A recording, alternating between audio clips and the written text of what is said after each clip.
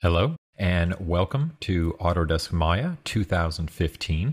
The purpose of this video is to introduce Maya as well as myself. What you're looking at here is the latest release of Autodesk Maya. It is called the 2015 version, and my name is Todd Palomar, and I will be your host throughout these movies. The main purpose of this particular video is to familiarize you with the core functions of Maya. It is taken from the perspective that the viewer has never worked in Maya before. So we will start with a lot of the very core basics of Maya so that you can get comfortable with it and then kind of explore it also on your own. So you can kind of watch these videos and move forward from them. When we first open Maya, we're presented with these two windows. And this is when we first open Maya in general. We can turn these windows off by unchecking Show This at Startup on both of these. But these give us just a quick overview of what to expect here, and also a few intro movies that you can watch to get up to speed with Maya. We're just going to close these down here. I'll just hit OK, and I'll just X out of here. And doing so will cause these windows to pop up the next time I open Maya as well. If you don't ever want to see these, you just want to uncheck those down there at the bottom. We'll just close that. So first, let's talk briefly about what Maya is. Maya is a 3D software package that allows you to create and render three-dimensional elements. It is a complete production pipeline tool. And what this means is that we can create an object from start to finish.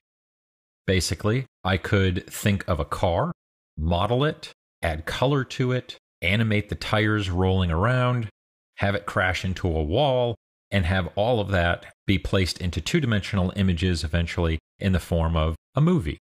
Maya allows us to create every one of those aspects in order to generate a movie of that type. Maya is used throughout the industry.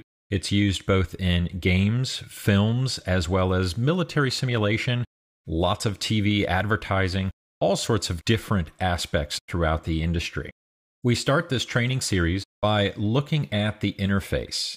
So we get comfortable with what's going on around us here and all these buttons and tools and separate menus.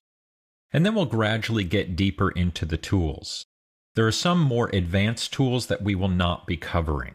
We will not show you how to perfect any particular skill during this video series, but we will expose you to a variety of different skills.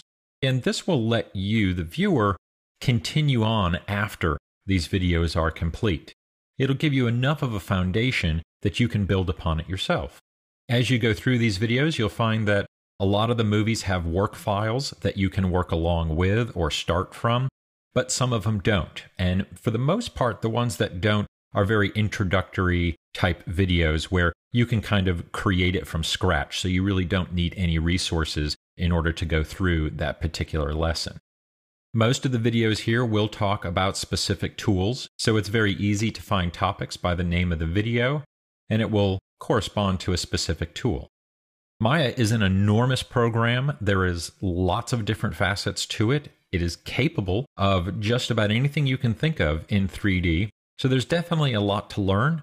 I find Maya to be a ton of fun. There's lots of different things inside of here that are just absolutely amazing, and I think you'll enjoy it as well.